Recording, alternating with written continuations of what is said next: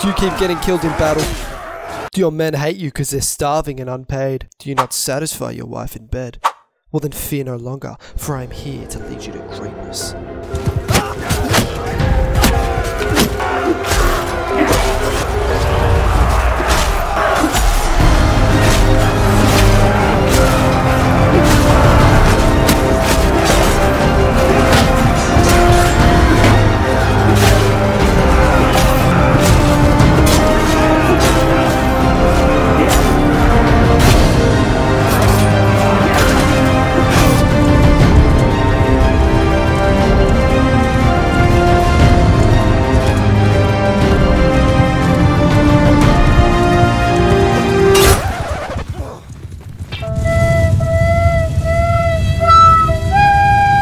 Well, kinda.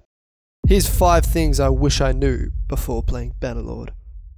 After 2 years of beta and an eternity of development, Mount & Blade 2 Bannerlord has finally seen its full release. Now, this game can be pretty complicated and there's a lot of stuff hidden from first time players.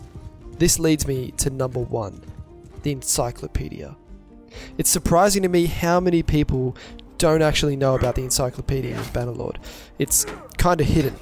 In fact, I don't think the game ever actually tells you how to use it, or that it's even there. This will be your go-to hub throughout most of your playthroughs.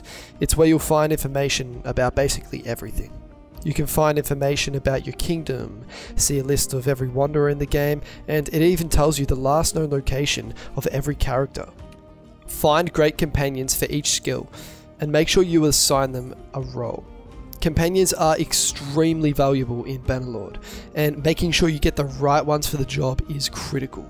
Scouts help you spot enemies, engineers help you build siege equipment, and so forth.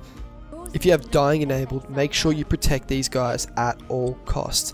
There's nothing worse than leveling a companion up for 40 in-game days and having them die in the midst of battle. You can find companions in town taverns, and if you're looking for a specific person, use the encyclopedia to search them up and see where their last known location was. Look at their relevant skill level and their name, and make sure you navigate to assign them to a role, otherwise they'll just sit there doing nothing. You can trade in castles and villages before voting for who feasts will go to. If you are in the running, this should increase your chances of success. This has saved me many times by trading in some castle that I don't want right in the heart of enemy territory and getting a town that I just captured. The game never actually tells you that you can do this, but it's extremely underrated. Always make a save before doing this, however, as sometimes your kingdom may just want to give the town or castle to another member of the kingdom for some reason, leading you to giving up your property and really just seeing nothing in return. The way the game kind of goes about handing out fiefs is that it looks at what you already have, and then it looks at what you've done to capture that, said fief in question.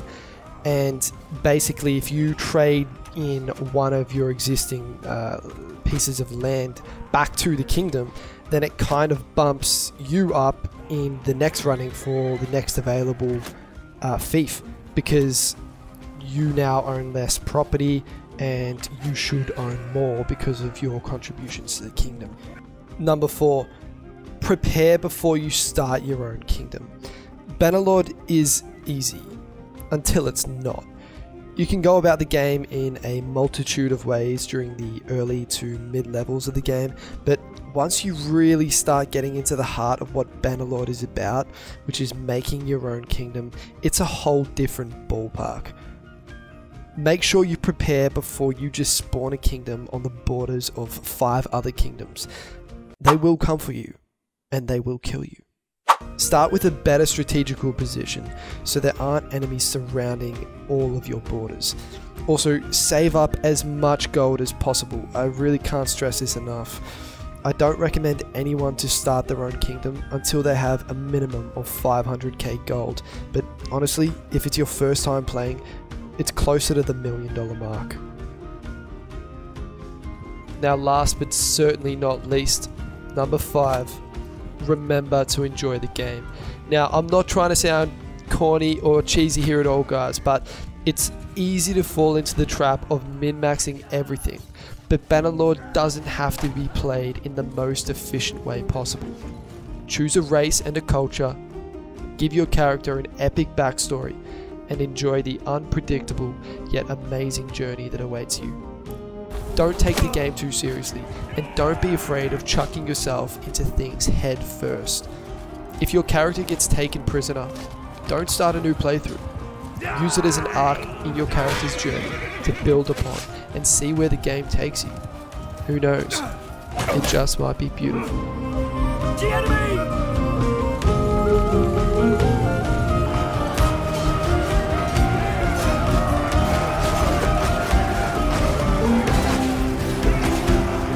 Now if you made it this far guys, then thank you for watching, and I hope you managed to take something of value from this video. With the full release of Bannerlord finally upon us, I plan to make a lot more content with the video game.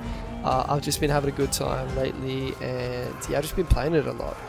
If you guys have any suggestions or comments about anything to do with Bannerlord, then don't hesitate to leave it in the comments, and hey, you never know, I just might make a video about it. That's all for now guys. See you in the next one.